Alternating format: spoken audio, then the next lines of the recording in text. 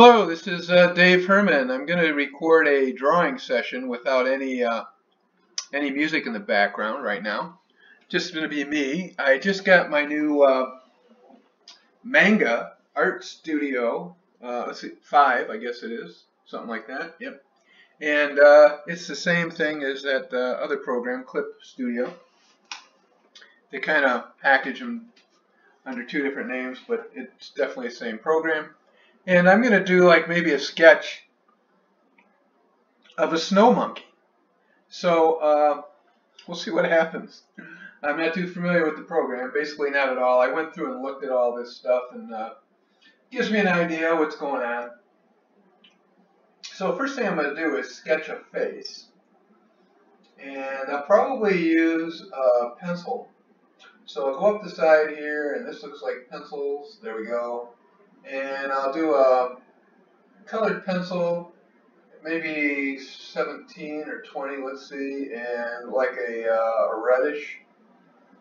And let's see what we get here. Actually, I'm going to go to a bigger tip because I'm not used to doing them that tiny.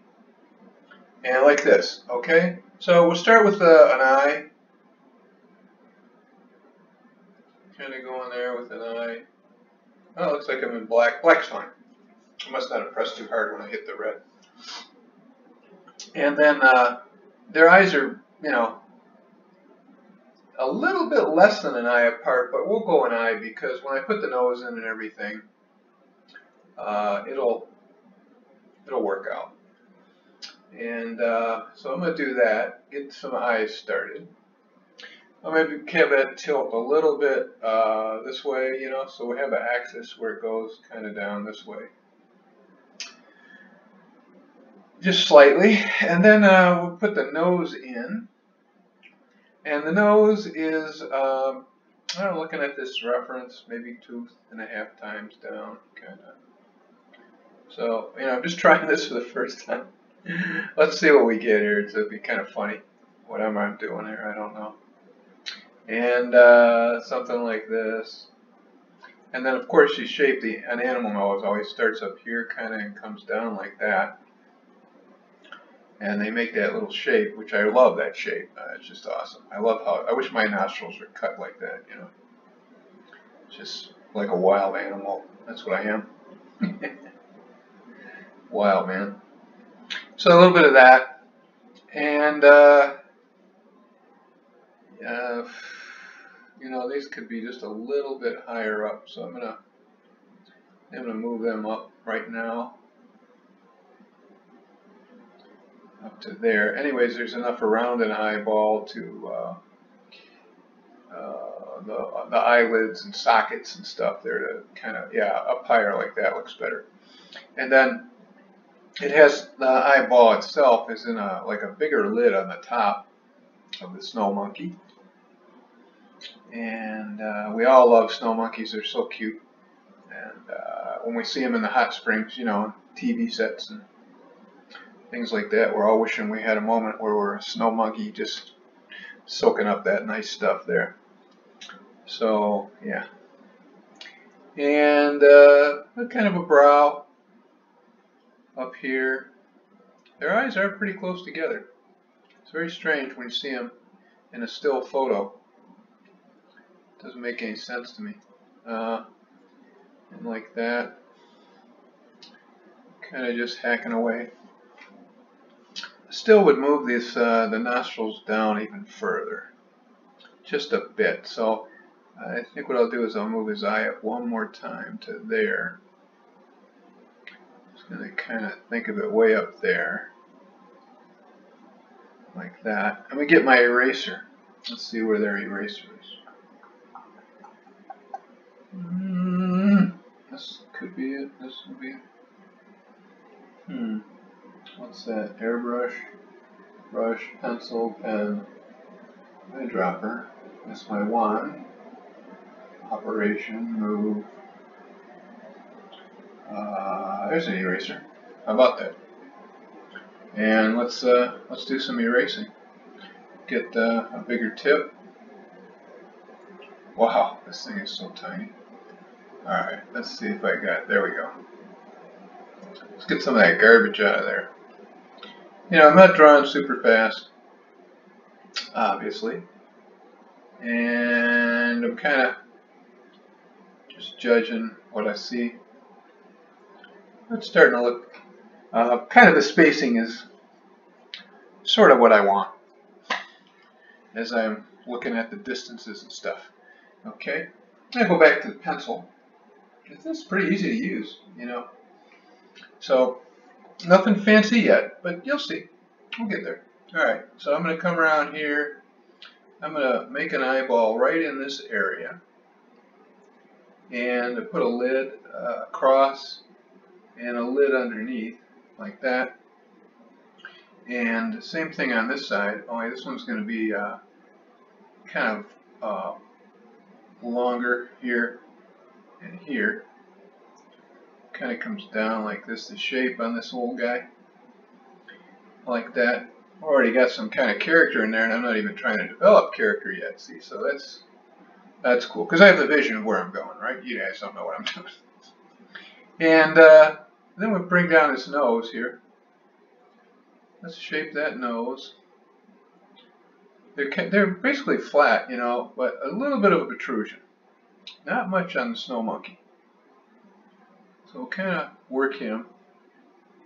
It's kind of triangular, two triangles really making the nose on each side. And then this is kind of a flared thing here, like a lip. And the split in the nose. I love these splits in creatures. And this kind of comes down like so.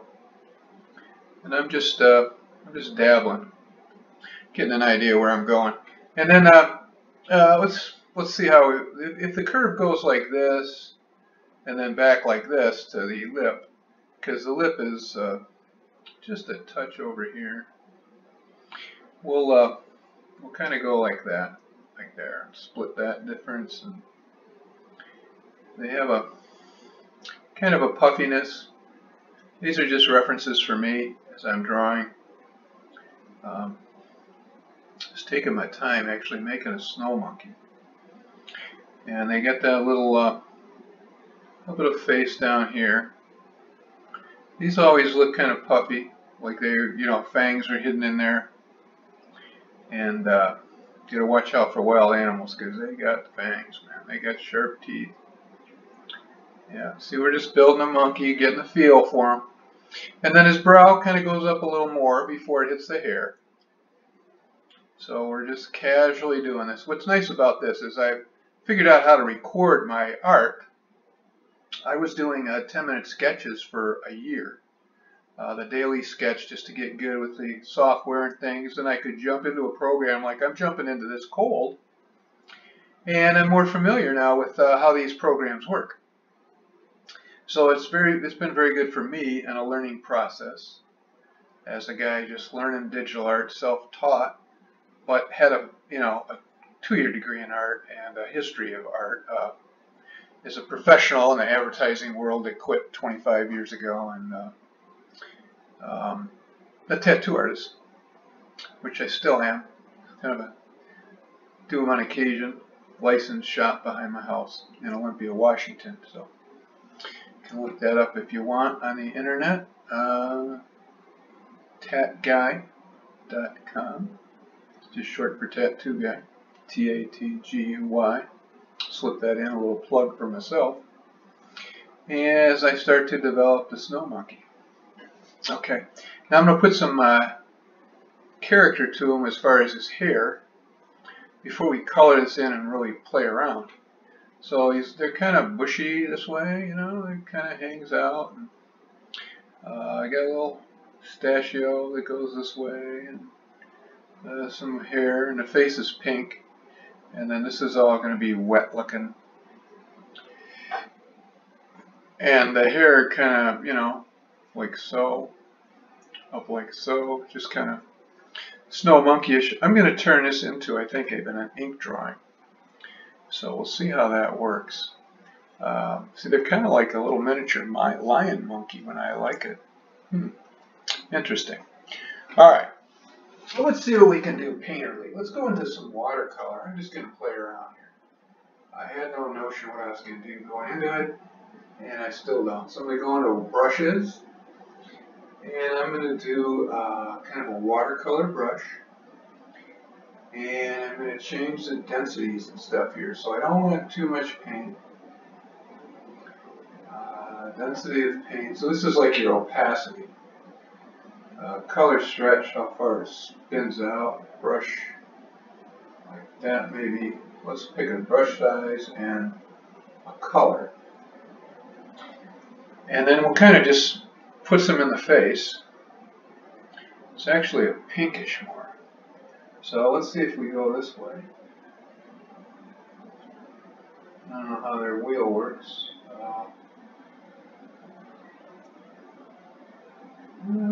Trying to find me a nice pink. Let's just play with this for a second. Let's see here. There we go. See down here you got this little box. Give it a whirl. Throw down some paint. So that's watercolor, but that's not the color. Maybe I have to hit that box. Okay. Hitting that box. Maybe it needs a touch more pigment. Let's see.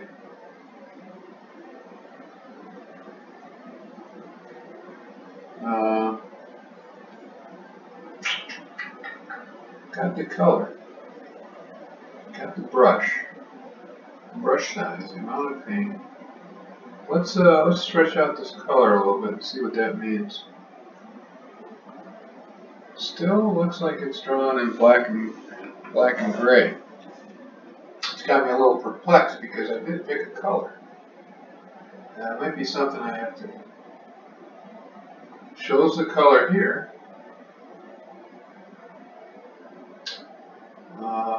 Watercolor. Let's try something else. Let's try a little denser watercolor. Maybe I'm too loose, like a goose, going loosey-goosey, huh? And let's pick a bigger brush size. Let me go like that with my wheel on the tablet. There, that's too much. So edit, undo. So we are doing the right thing. We just got to find the kind of watercolor brush.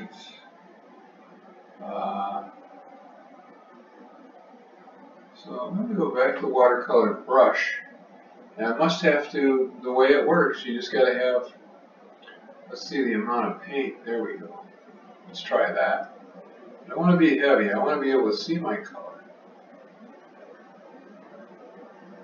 Okay, so it's throwing down paint.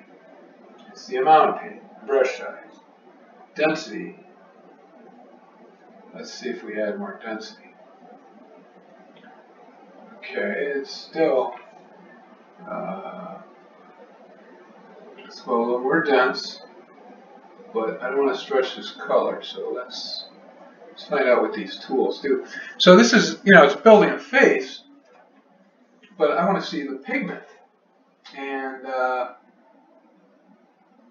it's kind of confusing. So let's add more paint. I guess we'll say 100% paint. We don't know what they see. That's just filling it up with something I don't want. So I'm taking that down. We'll raise the density of the paint. Let's see. And that's still black.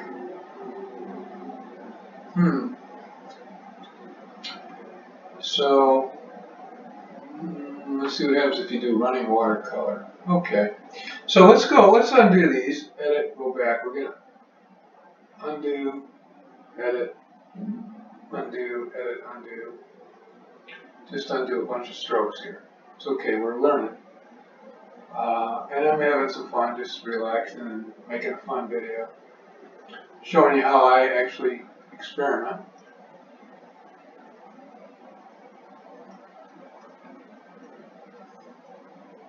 Not too worried about this.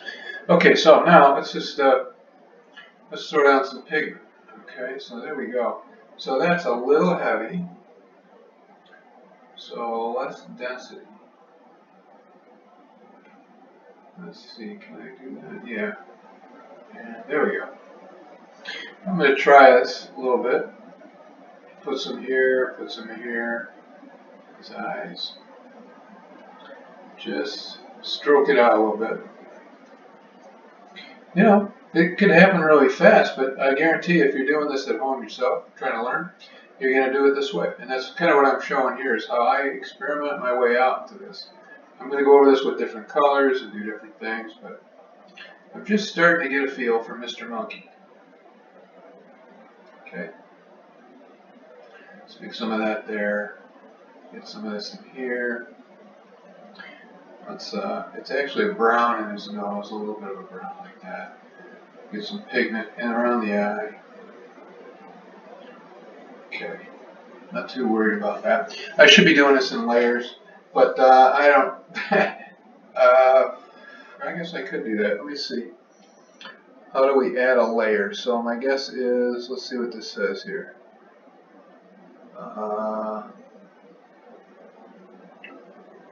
Let's try that. Boom. Nope, that does not add a layer.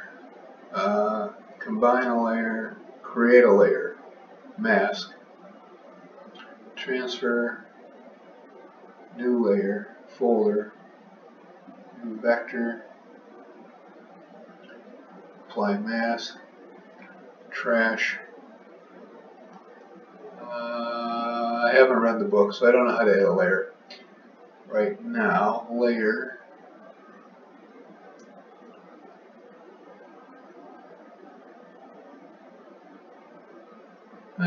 No biggie. I'll work on one layer. I'm not going to melt. So let's just do that. Let's put some color in his eyes. So, you know, these things, as you watch me draw, and bungle. Basically, I'm bungling. Let's call it bungling. I'm trying to learn the program, but I'm also going to try and make something interesting here. So I've already got some character happening here. And maybe this is a watercolor. It's kind of interesting. Let's put some pupils in there so we can get these eyes rocking. So I'm going to go tiny here. I'm going to actually make the face a little bigger. See, that'd be a good idea. So let me see where I can scale that on my tablet. There we go. All right. And let's pull this over. This program works really good with the Intuos Pro tablet. Ah, yes, magnificent. Now let's just keep playing with this. This is my dabble first into this wonderful program that I bought that I'm hoping to really become proficient at in the next year. And if I do, I don't know if I'm going to make manga art. Not really manga. I might illustrate a novel I wrote, a sci-fi book. I've set such big goals. Maybe I won't, but I'll try. I mean, I don't know exactly where I'm going. I have basically checked out of civilization to work on my own schooling, you might say. I teach myself new things all the time, trying to be more fearless about it and get more masterful in these things. And now that I work in Photoshop and I work in Verve Painter and I work in what is that other program? I can't think of its name. Mischief. Which is interesting, but they're not. This is quite a program. This has really ease of access. I mean, I have to create all these things in those other programs where they're pretty much, there's some ease of access here as far as brushing and painting. And it's pretty marvelous. I think I'm going to really enjoy working in this. And right now I'm watercolor like I was doing it traditionally.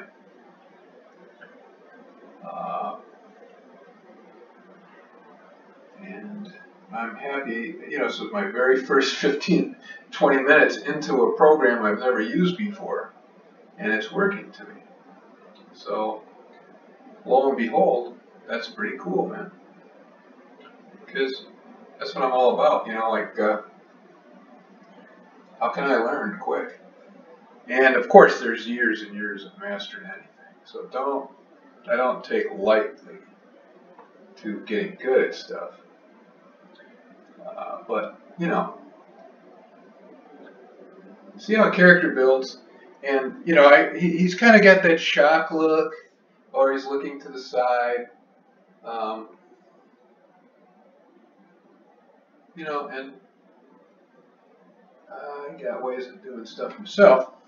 So I'm thinking, you know, one eye's closer to me than the other. This is a little bit smaller eye. This is a little bit bigger eye. Everything's going to be bigger, pupil and so on and so forth. We have some glossiness to the top of the eye. You know, and this is just a practice and a practice in recording, because I figured out a way to do these at no cost for me. I found a special free software I'm enjoying right now to develop. It's not going to show the tools, I don't think. I'll know once I see this video, but for some reason, working in these applications with this free software, it's not meant for applications. It has another purpose. I've kind of gleaned it, and it's totally legal. It's just hidden.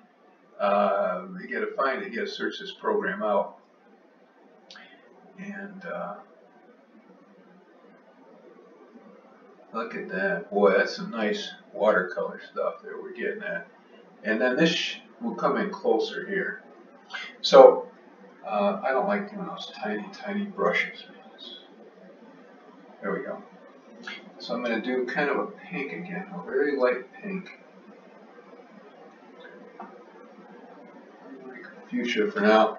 And bring that eyelid over here and down closer like that.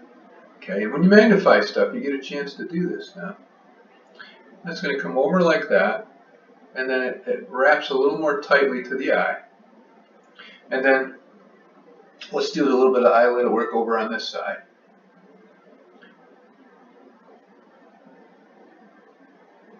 And here.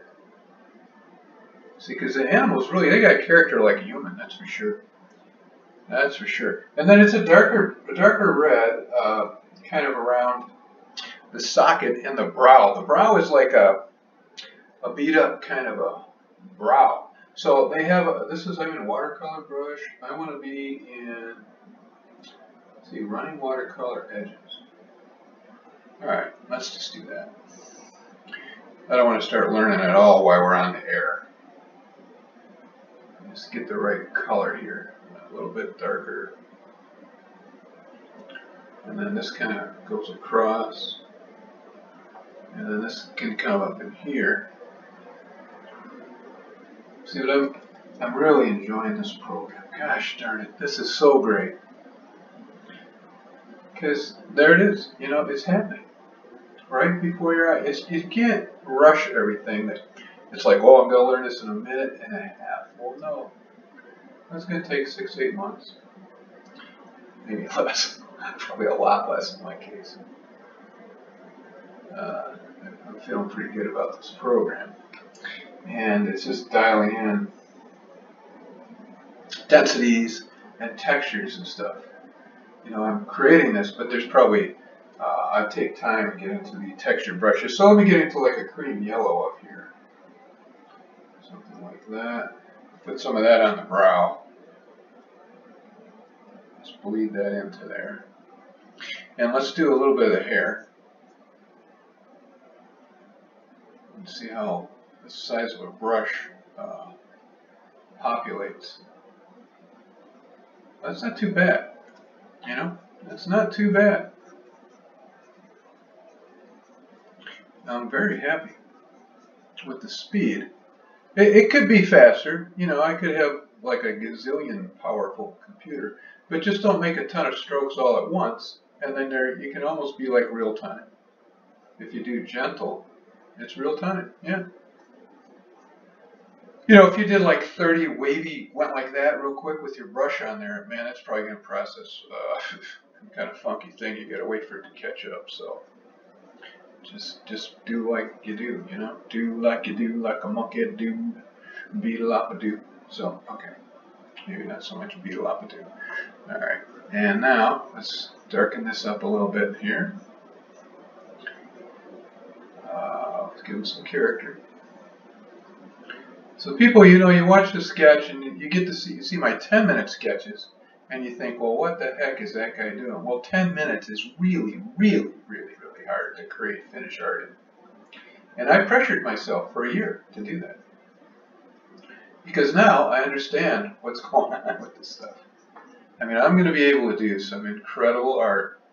And that's not to brag, it's because I've paid some dues, man. I committed a year to daily sketch for me. That's a lot, among all the other stuff I do in a day. And that was worth it. And now you can see just where I'm going to go, man. The next 10 years, it's going to be something. The next 10 years, yeah. Because I don't really think of things happening in a minute and a half or stuff like that. Not anymore. I used to think, oh, I'm just going to sit down. That's it. I'm the man. No, it's not like that. You got to really, really pay some dues. And let's get an orange kind of going here, and put some of that out here. You know, and then so this nose, let's make that nose kind of work into space now instead of just be a line. Let's get some fur on there, just a little bit. Get rid of these lines, you know. Making it happen, and you know, it's just a suggestion of stuff. You know, you not really have these hard separations, of course, in the real creature. So we're gonna just kind of build the creature.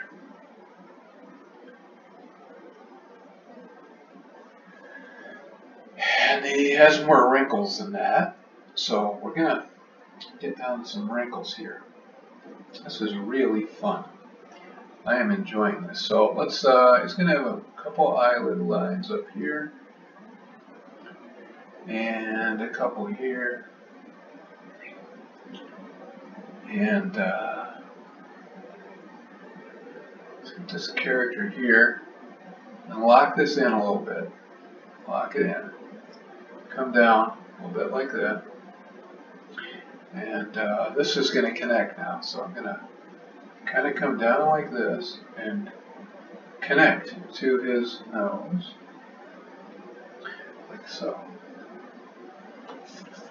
And what a great nose they have. So we'll get some pink together, and let's shorten his nose up to here. Put it like that. Get a little character there. And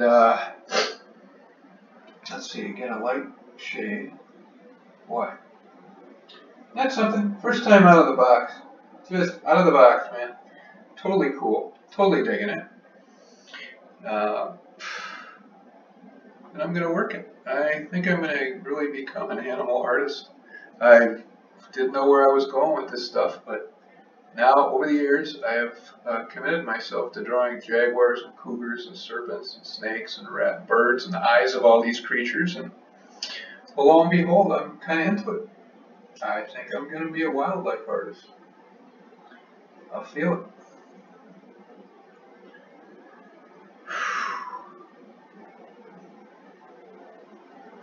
Boy, just out of the box. Okay, so that is really cool. Let's give him a little bit of character. There's some orange, heavy orange up in the brow that mixes in. And we're going to add some of those creases.